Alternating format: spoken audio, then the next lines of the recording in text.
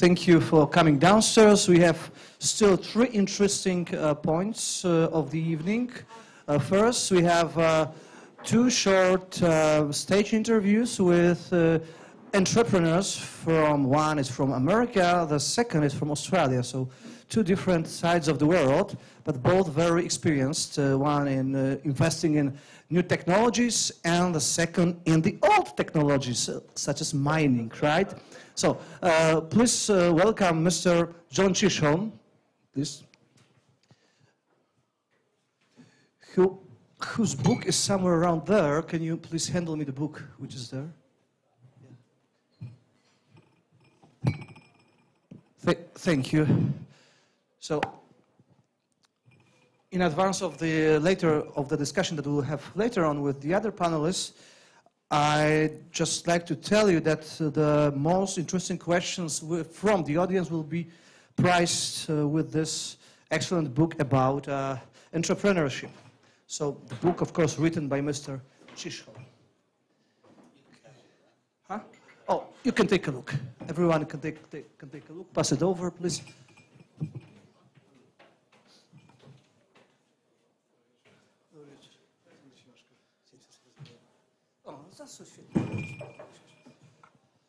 All right, so we've been talking about very serious issues related to institutional things.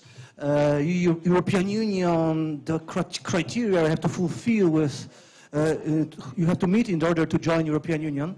But we are at the free market conference, so we need to talk a bit about markets, about the essence of markets, which is competition and entrepreneurship. Yesterday, 2 days ago, me and Tomek Wróblewski, we were attending a conference in Katowice.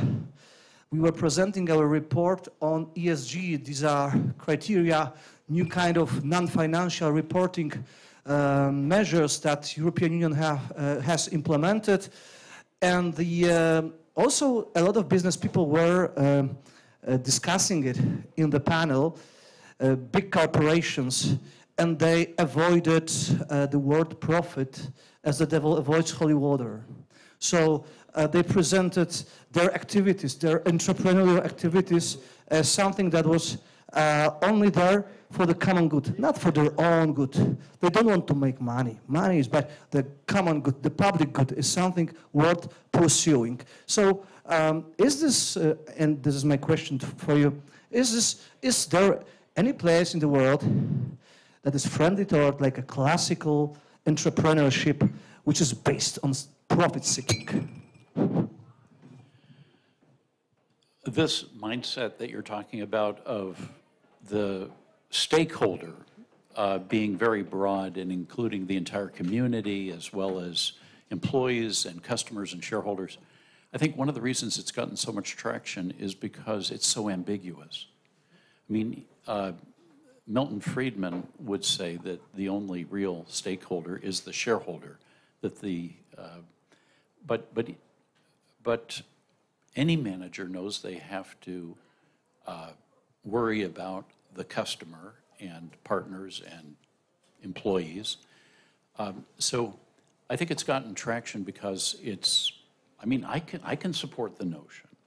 I agree with Milton Friedman, but I also agree that customers and employees are important to keep satisfied. Anyway, to answer more directly your question about where in the world are people still focused on the virtue of entrepreneurship? Well, I've lived and worked in Silicon Valley for the last 40 years. And despite the problems of California, high cost of living, high crime in cities like San Francisco, where I live, high cost of housing, a mass exodus of professionals from Silicon Valley to Austin, Texas, to Florida, to Tennessee, other states that don't have any state income tax.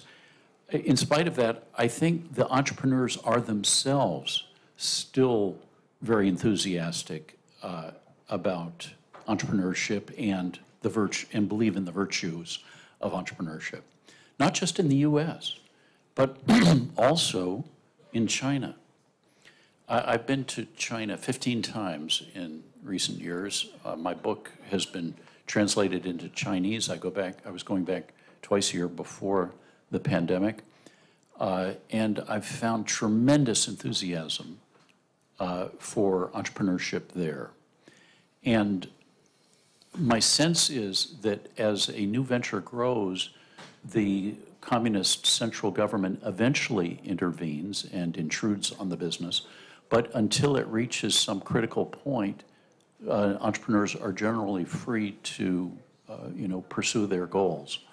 And I think there's a message there for Europe that's something we ought to try to emulate. So, as we already established, Ukraine wants to join Europe rather than Asia, rather than Russia. It wants to join our cooperation framework based on capitalism. Yet in Europe, you didn't mention Europe among the places that are friendly towards entrepreneurship. You mentioned the US, Silicon Valley, you mentioned China.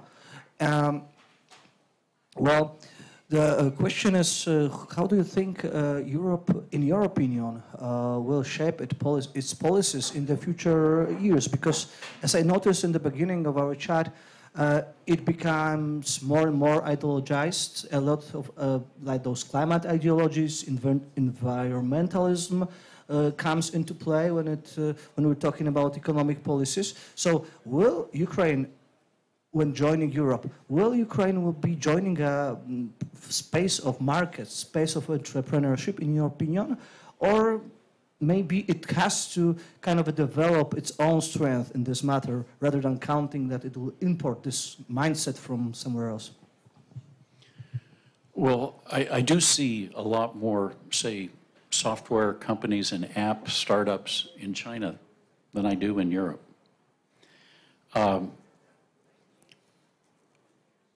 In the US, there are a lot of negative trends, but I don't, two in particular are DEI, diversity, equity, and inclusion, that focuses more on physical and identity attributes rather than merit, and lack of free speech and expression on college campuses. Those are two really negative trends in the U.S., in my view. And good news is that we're seeing some pushback against them. For example, just this morning it was reported that 100 professors at Harvard are protesting the lack of free speech at Harvard. So that's good. I don't see those negative trends directly impacting entrepreneurship, though, at least not directly. Here's something in the U.S. that does or did and continues to directly impact negatively entrepreneurship, and that is about a decade ago, President Obama was on a kick of, "You didn't build that." Who here remembers that or heard about that? Quite a few of us. What a sad mindset for the leader of the largest and strongest country in the free world to have and to promote. I suppose what he was trying to say was that, hey, you entrepreneurs, you're benefiting from all the investments government has made, like in education, in infrastructure, and so forth. Okay. But it actually sounded more like a put down to me. You didn't build that. You don't deserve credit for it. Well, we need entrepreneurs, all of us, for new innovations, for making products and services that are already out there more cost effective, also for creating jobs. It's not very widely recognized that most of the new job creation comes not from large, well-established companies, but from smaller companies that are growing rapidly. The new job creation that's created by large companies is when they acquire these small companies. So most of the job growth comes from entrepreneurship.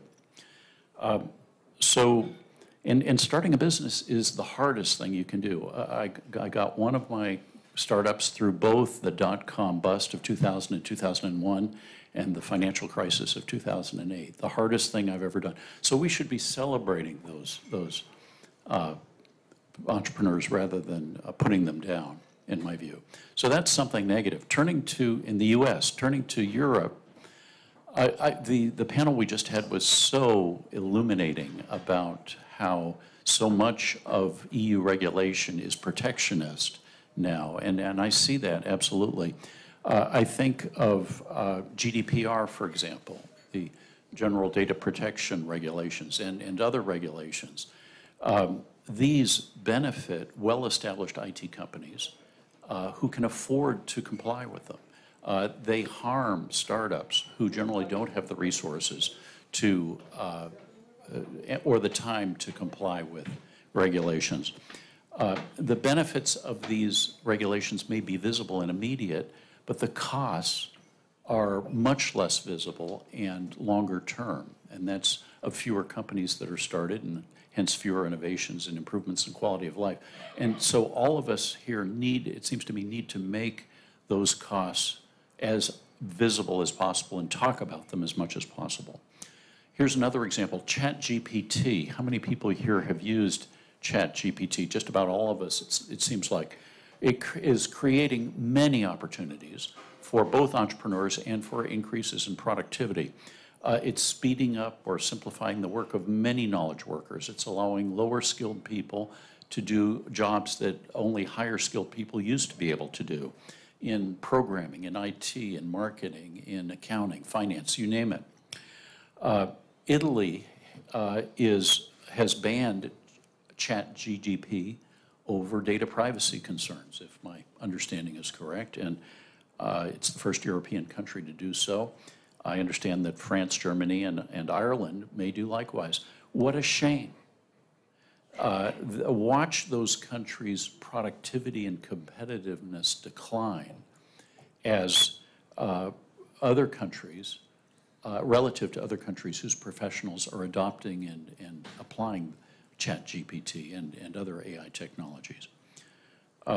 So those are some thoughts on the mindset in Europe as I see it. I'd like you to put more of Ukraine into the context. You know, recently I've written a long piece on the demographic of Ukraine. So entrepreneurship is usually related to the young people or relatively young people. Ukraine has a huge demographical problem, much bigger than Poland. So to give you like a few numbers, in 1993, there was like 52 million people living in Ukraine. Now it's, according to various estimates, in between 37, 42. You don't have like very good numbers on that, but it's like 10 million, over 10 million less, fewer people than 30 years ago. In Poland, thanks to immigration, mostly, the number didn't change. We are talking about the problem with our demographics, but in 1993 we had 38 million people. Now we have 38 million people. Of course, the structure is not very good because there's a lot more old people, but still. So this is one number that tells you a lot about the crisis in Ukraine. Their youth is escaping, emigrating to other parts of the world. So is entrepreneurship able to, after the war ends, rescue the country? How, if there will be nobody to actually perform entrepreneurial activities? Do you think that there are tools to make people, to make entrepreneurial activities attractive in Ukraine? How to do it? How to build this capacity? Well, first of all, the number one thing you need to start a business is a real, unsatisfied customer need. And during wartime, there are lots of new needs that people have. They have a need for medical care. They may have lost their home. They need new places to live. They need food delivered, perhaps, to their homes. Even they need to be able to keep in touch with loved ones. even if they can't go outside or visit. Uh, Even if life continues somewhat normally, they need to continue their education and physical fitness and any number of needs that are maybe different if the usual suppliers can't provide them. All of these things are things that businesses in the Ukraine are providing during the war as soon as a region is deoccupied. We see that with grocery stores and private postal services in particular. The businesses who are providing such services are gaining knowledge, they're gaining experience, and customers who trust them. And so after the war, it will be very natural to evolve and grow these businesses, I think, into successful businesses. Crises bring people together. What Ukraine has done so far, to me, has been awe-inspiring.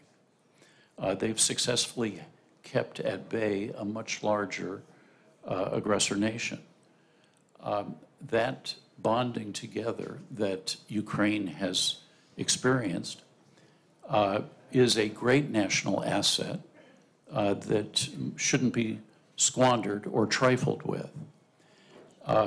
And I see Ukraine having the potential to emerge from the war with parallels to Israel. Self-confident, strong, and highly entrepreneurial. After the war, surely the US, EU, and other foreign powers will offer Ukraine much in the way of foreign aid. And a desire to help people is a good thing. But I would think Ukraine would want to have eyes wide open about this. Some types of aid are helpful and some are unhelpful. We saw in Haiti, for example, how huge shipments of rice by the US government put rice farmers out of business. How can they compete with free rice? In Africa, Tom's, a shoe manufacturer, provided hundreds of thousands of free pairs of shoes. That put cobblers in villages across Africa out of business. How could they compete with free shoes? Worst of all, such goods are usually short-lived. It's not sustainable to give stuff away indefinitely. And so these small business people shift to other areas, and then at some point, after they've shifted, the supply of free goods dries up, and there really is a shortage in those goods. So in Ukraine, we've seen this happen with grocery stores. Food has come in, grocery stores have not been able to compete. They've gone out of business, and that's been ultimately counterproductive. So be cautious about any form of aid, it seems to me, that might create a learned dependency, which is ultimately detrimental to any society or country. What kind of foreign aid is helpful? Well, how about eliminating all import and export tariffs to Ukraine, as the EU has done, and instead of succumbing to protectionism, as some individual countries have done, doing so makes Ukraine imports more affordable and makes exports more competitive, getting rid of those tariffs. Foreign direct investment is a good thing that builds manufacturing capacity and funds technology development. That's good. Remittances are good. From Ukrainian expatriates back to Ukraine, Ukrainians can spend the money however they wish. That gives them lots of flexibility, has more value than providing specific goods and services. But foreign aid of any kind, it seems to me, is not as important as what Ukraine can do for itself to get back on its feet. And to gain guidance on that, I would suggest looking at as tools the freedom, the various freedom indices. For example, the Ease of Doing Business Index, formerly managed by the World Bank, and the Fraser Economic Freedom of the World Report. Each of these ranks Ukraine on a variety of different dimensions. For example, the Ease of Doing Business on how easy is it to get title to property, i.e. protection of property rights. How easy is it to get electricity? How easy is it to start up a new business and so forth? And on each of these the indices, the report will tell you how Ukraine ranks or performs individually on each index or each component of the index and overall. Well, great. That provides a roadmap for where to focus. Look for the areas where there's the opportunity for biggest improvement. Wherever Ukraine stands on these indices, something that will help every single person in the country is, and it's an aggressive, achievable, and measurable goal, is to cut your rank in half in the next 5 years. So if, say, Ukraine is currently ranked number 70 in the world, as they were in 2022 on one of the indices, make it a goal to rank 35th after, say, 5 years. Lots of countries have made big gains like that. India went from 130 to 100 in 1 year. If so, Ukraine can cut its rank in half in 5 years. You can track your progress because you can figure out how much you need to gain by every year, improve by every year. Doing this, as I said, will benefit everyone. It'll make it easier for entrepreneurs to get started, for people to rebuild, to trade, to innovate, to export, and to import.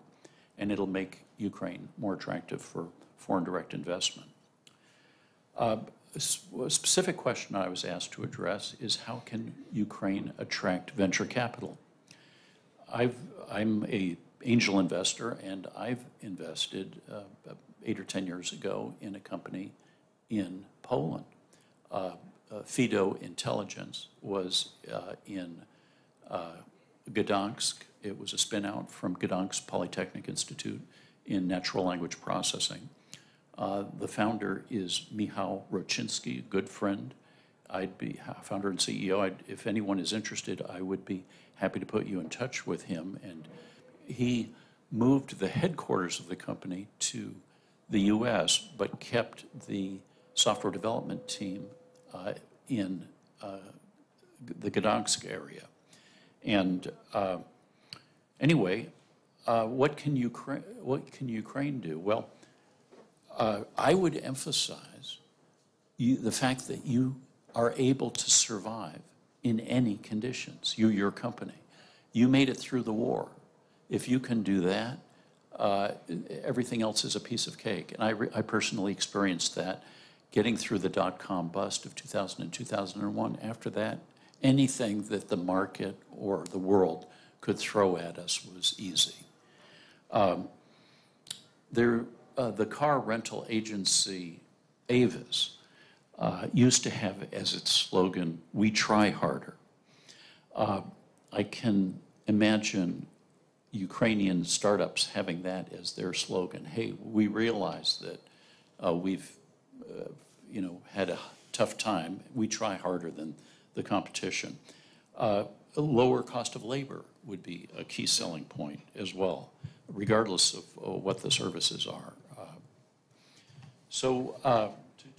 To conclude, Adam Smith in 1776 in The Wealth of Nations said, little else is required to carry a state to the highest degree of opulence from the lowest barbarism, but peace, easy taxes, and a tolerable administration of justice. So if the Ukrainian government can just get those three things right, leave the rest up to the Ukrainian people and watch magic happen. Thanks. Thank you, John. Thank you, John. Well, to add something, we in Poland have peace, thank God, but we don't have easy taxes, we don't have a tolerable justice system, and yet we thrive. So maybe the peace is the most important of them all. Thank you so much for your talk. And I'd like to welcome Mr. Ron Manners on stage. Ron is a man of various trades, but first of all, he is a businessman engaged in mining in Australia, a member of Multilateral Society. That's something cool, right? Especially for this surrounding. He was a colleague with Friedrich von Hayek, so that tells you a lot. That tells you a lot. And Ron would like to give a short keynote to our next panel on the rebuilding of Ukraine. You're welcome. Thank you so much. I've got a button to press here, I think. Yeah, I've been told. Press it once, only. Here we go. Once more. Don't worry, they will take care of it, right? Marta? Okay. Technical difficulties, don't worry, we will overcome it. What can I do about this? Here it is. Oh, that's skip back. I got it okay on the computer, but it's not okay here. It's too small to look at. What's going on? It's coming. Okay. Listen. Ron, you need to use the mic, all right? I got to use the mic. Okay. Yes. I'll just Thank do you. as I'm told. I want to mention there's a. I feel as though I've got a stake in Ukraine's success. About 8 years ago, on my very first visit to Ukraine, I saw them coming out of this. They were celebrating the Maidan Revolution, and I was so impressed at these young people, the courage and the spirit, the way they threw off the chains of a dysfunctional and corrupt government. And I thought, my God, what an example for the rest of the world, where they're all suffering to a degree of the same sort of thing. Here's an example. I thought, this is just fabulous. And I've been taking an interest, so I feel as though I've got a stake in the success of Ukraine in this experiment. And you've just got to get it over the hump, because what an example that will be to triumph over what's happening at the moment. So I've compiled some stuff here, about a 10-minute speech, but I'm going to condense it down to 3 minutes. But don't worry, there's a lot of links in this. Don't miss them. They're all on here in that link, but you can't read that. So the fourth slide, there's 4 slides. The fourth slide has got a QR code. So capture that and study all the links and the stuff that's covering in there. But I'll tell you, the good news that I want to tell you today, that the revolution in what's got to happen has been so often in the hands of one person. One person. And in my paper I explained how, for instance, one person did so much damage, and his name was Antonio Gramsci. And one person could do so much damage by using strategies that were embedded, and we can't get rid of the influence of Gramsci. Now, but on the other side, on the good guys' side, one person was responsible for the economic reforms and success of Hong Kong. His name was Sir John Calperthwaite. There's some links that tells you all about his success. One person was responsible for the fantastic reforms of New Zealand in the early 1980s. One person.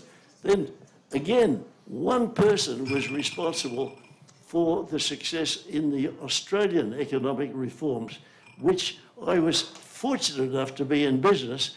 There's a lot of stuff. When you get into the speech, get into this stuff. There's a lot of stuff in here, but the reforms were called the Hawke-Keating-Walsh Dries reforms in here.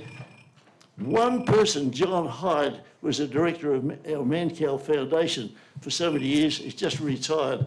But one person was responsible for what happened from here right through to there.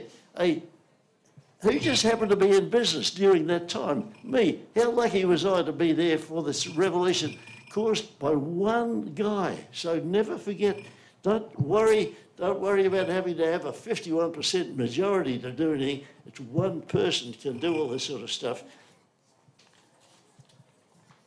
It's worthwhile just studying the success of each of those people and how they achieved that. Now, yep.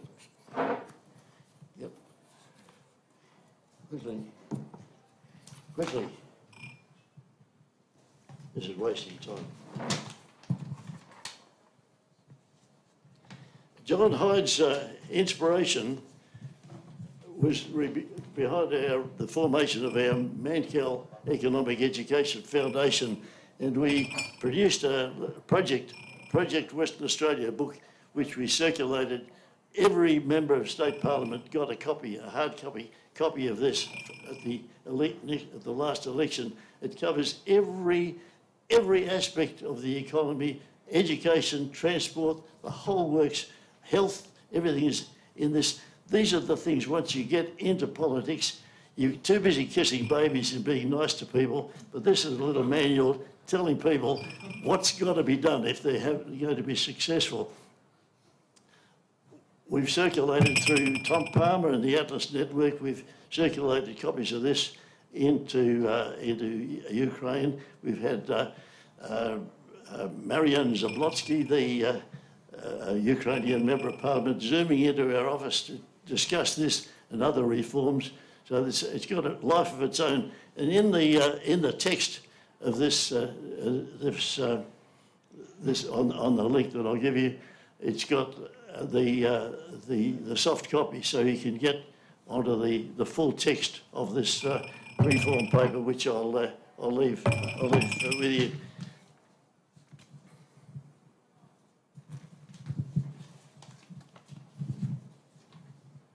Now, all that sounds pretty simple, but most of these really major reforms that were done by some people didn't stick. So the second thing I've got to tell you, one is it's one person behind these reforms, but the second and equally most important thing is how to make those reforms stick. That's the secret. And if we get a chance to reform any economy again, equal time must be given to making those reforms stick. And there's a whole section in there, and I've used a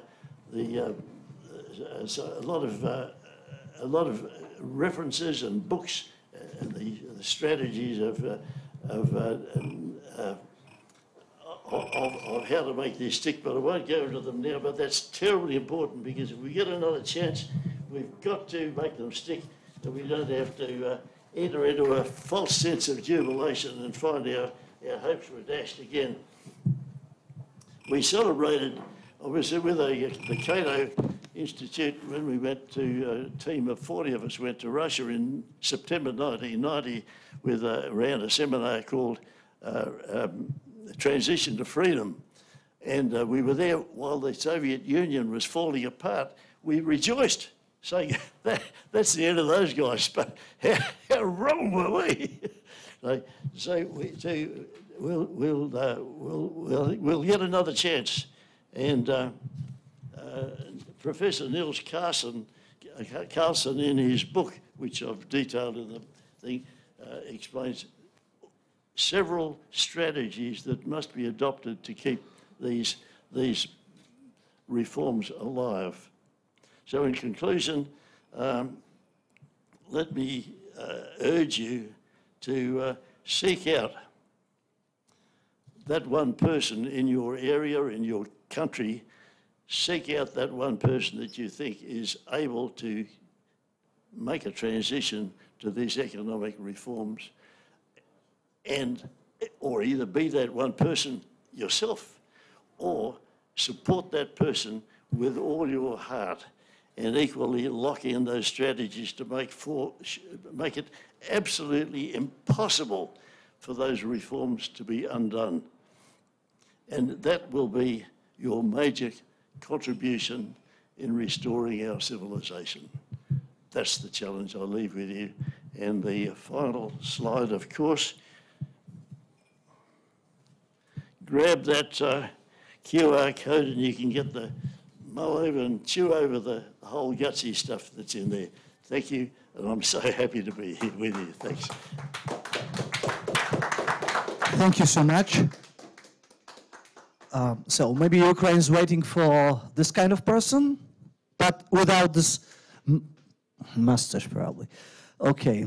I didn't expect this mustache to appear there. That's us, yeah.